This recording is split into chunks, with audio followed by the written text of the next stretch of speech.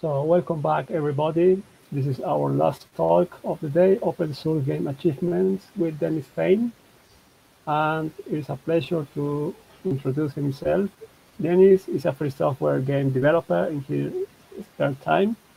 He has started BT Builder and Troll Bridge and maintains several other games he has stumbled across. Open Game Source is a series of articles about his game development efforts. Also, he mostly uses Fedora. He has been using Debian to run Hubzilla and his Gamerzilla plugin. Please enjoy his talk. Okay, so welcome to Open Source Game Achievements. Normally for this versions of this talk, I've gone into how achievements have come about, but I'm going to go on the assumption that as a game-specific talk or conference, most of you know what achievements are or trophies under the PlayStation. They are available on all the major platforms, PlayStation, Xbox, Steam, GOG, and Epic has them as well. As a longtime PlayStation user, I tend to use Trophy, but I have been trying to switch to achievements because that's what computer users are more familiar with due to Steam.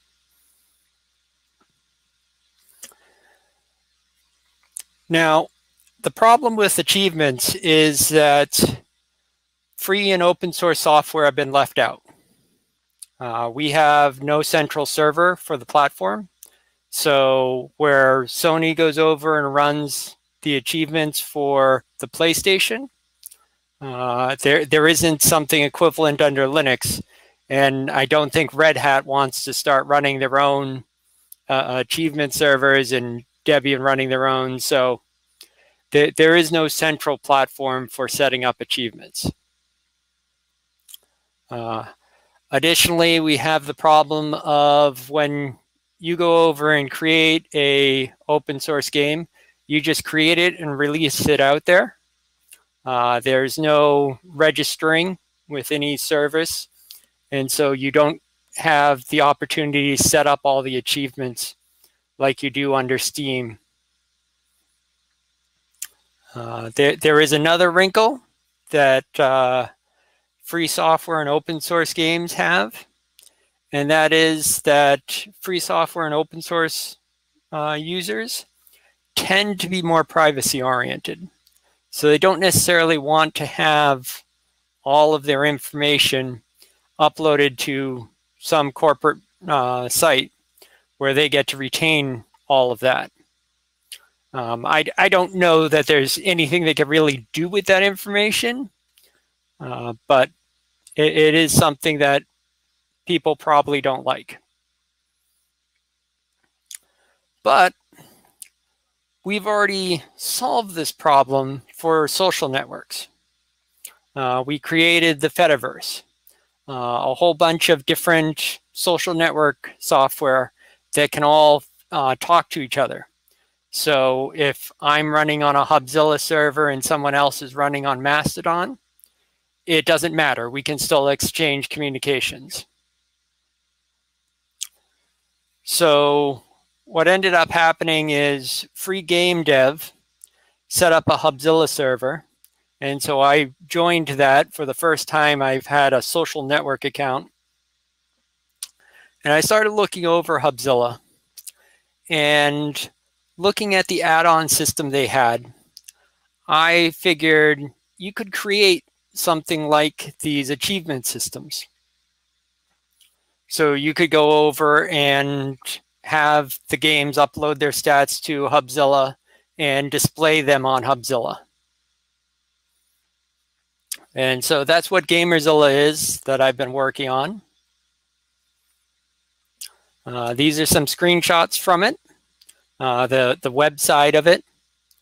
So these are a list of the games that I have achievements for, and then a screenshot of one of the achievements for one of the games I have.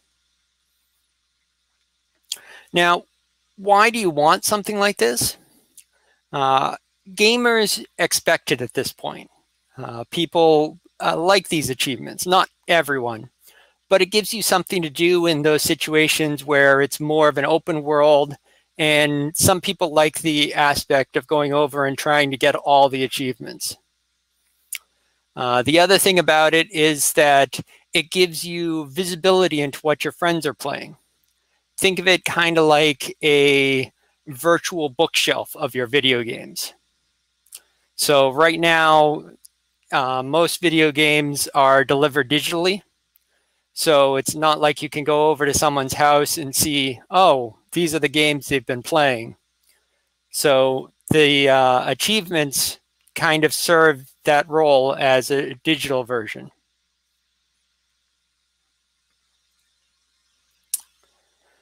So how does it work? There are two big pieces to Gamerzilla. There is the Gamerzilla add-on to Hubzilla, and there is LibGamerzilla.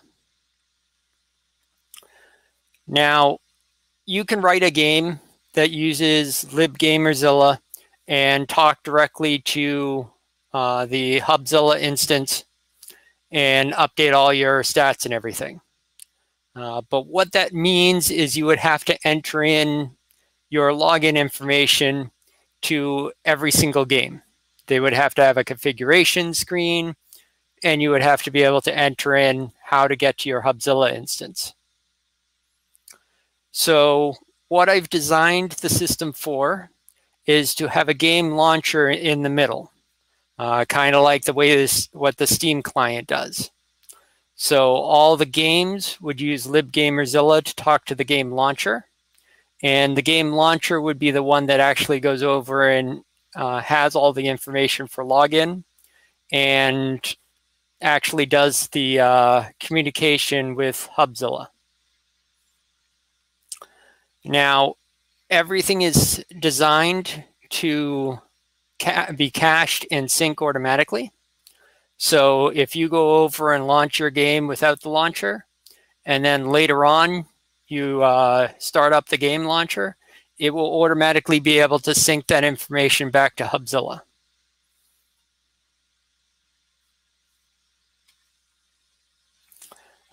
For the Linux users, this is done. The communication between the games and the game launcher are done using an anonymous Unix socket.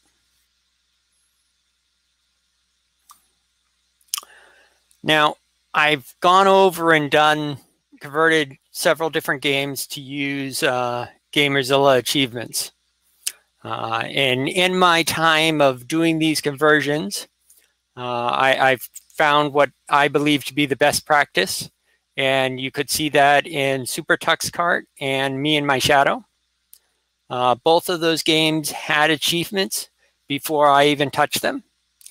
They were just local achievements. They didn't upload to any service. And so what they end up doing is they collect statistics. After all the statistics are collected, they see what achievements have been earned and awards them. So this allows you to have all of the achievement code in one central place instead of having it sprinkled throughout your code. The Small Trek game, I followed that design as well when I added in achievements to that.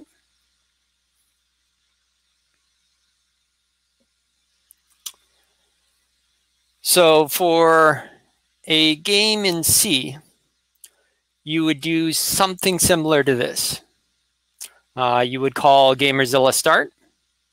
The false tells you that you are actually a game and not a game launcher. Then you need to say where you want to cache the information about what achievements you've earned. You set up the achievements for using the Gamerzilla set game from file. That is just a simple JSON file. Now in this case, the second argument there is just Gamerzilla /. That implies that this game is designed to be run from the directory that it's in. So not something I generally look for games. I like to have my games designed with more of a Unix mentality where they could be installed in user bin or and have all the game files in user share. I also should mention that I've put in this example that it's going to tilde.local/share/test. That's actually not what you should be doing because of the free desktop standard has some variables you should be looking for, or some environment variables you should be looking for. But as a simple example, I figured this would work. At the end of the game, you would call Gamerzilla quit. And then you would have this game loop. In the game loop, you would have at some point that you would collect the game stats and call this update trophies function. And it would go over and compare various stats and update whatever trophies you would have earned. Now, I say game stats. These are not necessarily global all-time stats.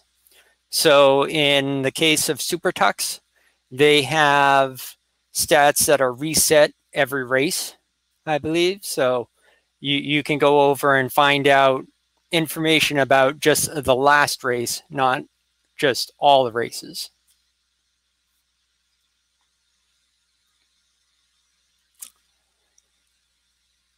Now, if you want to add support to a game launcher, Gamerzilla start is the same sort of thing, except the first argument is true. And then you need to call Gamerzilla connect to connect to your Hubzilla instance. You need to have a thread that's periodically calling Gamerzilla server process. There's also a callback that you can get the short name and the full name of a game. And so what you can do with that is you can go over and launch a game, and then the callback will be called and you'll be able to see, oh, this game is using Gamerzilla. Let me associate that in our launcher without having to actually enter that information directly into the game launcher.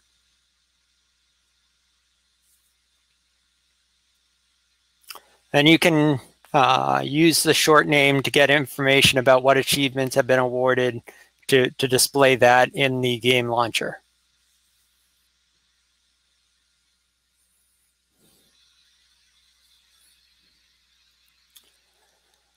All right, for the current state, one of the things I specifically tried to do was to get a rather random collection of games that use all sorts of different technology to different compilers to make sure that Gamerzilla can support any of them.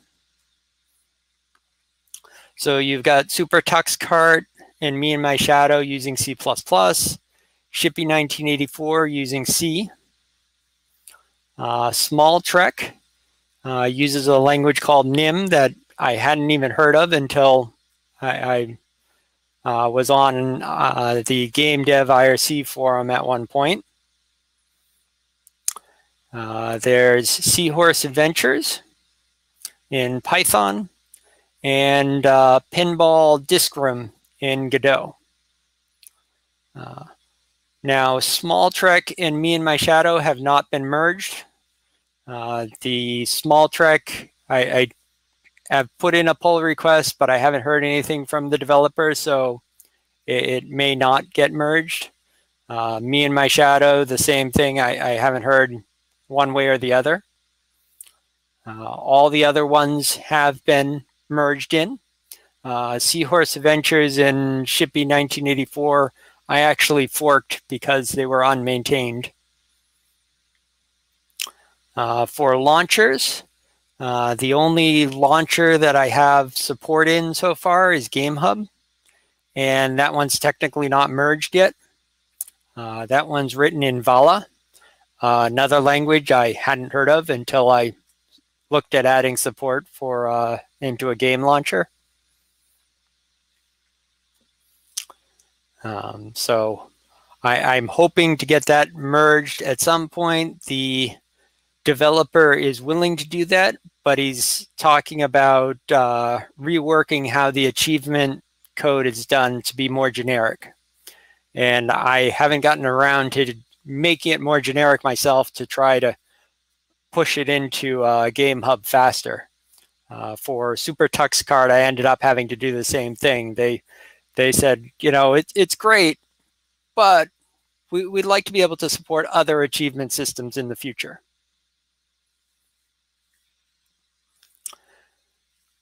Now, I will say that if you're a game developer, the nice thing about one of the nice things about Gamerzilla is that it is independent of the various stores. So right now, you would have to go over and make a separate build for Steam, a separate build for GOG, a separate build for Epic, if you wanted to be able to support all of their achievement systems. So this one is designed to be used on any of them, so that if at some point itch.io decides, you know, we'd like to have achievements, they could go over and say, you know what, Gamerzilla already does what we needed to do. We could just add in support for that. At least that's my hope.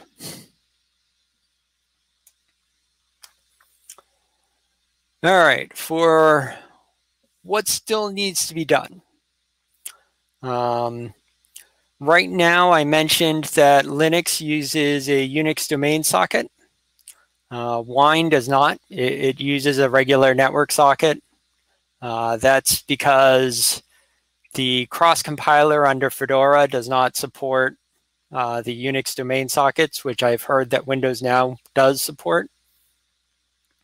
So that's one of those things. If I'd like to have the ability to turn on a wine mode, so that if you're running some game launcher and you know this game uses wine, you can go over and just turn on that mode and it will automatically set up the socket and listen on there.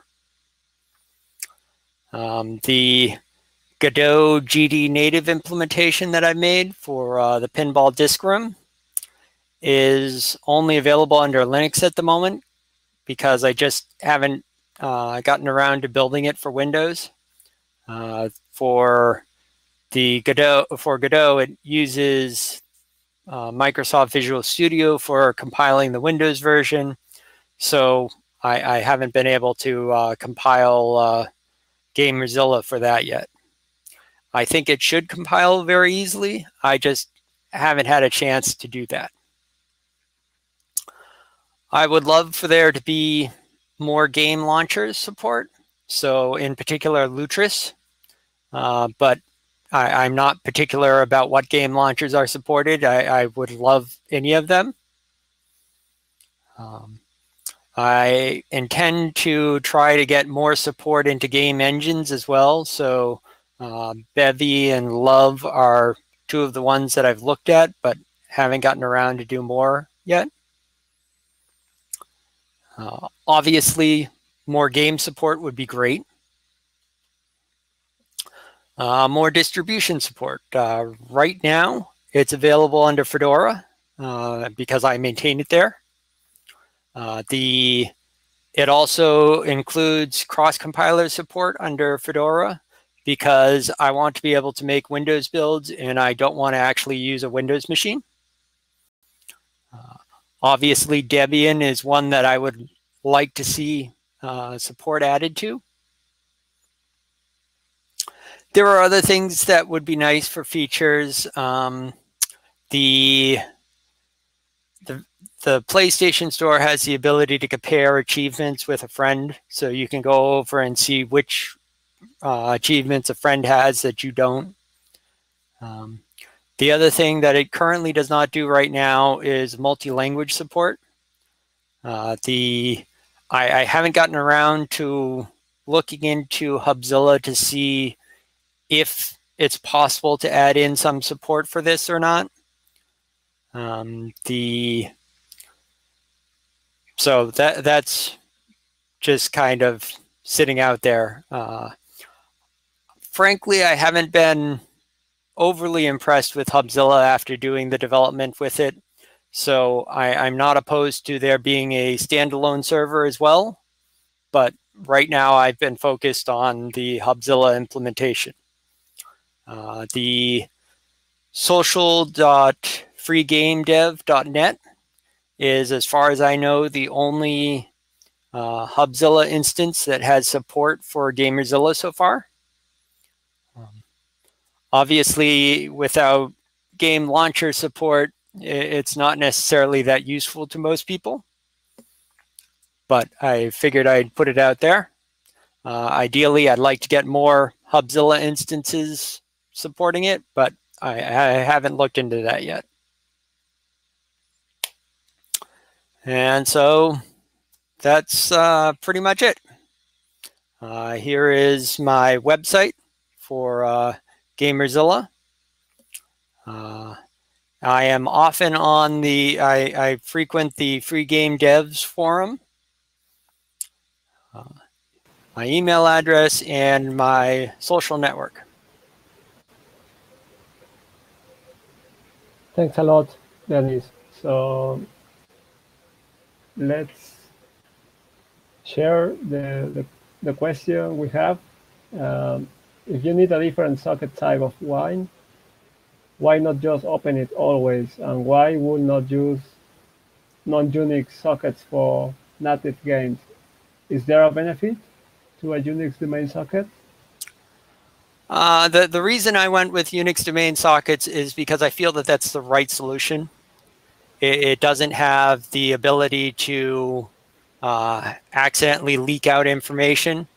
So we've had problems in the past where people have been able to compromise the web browser to be able to make a local network socket connection.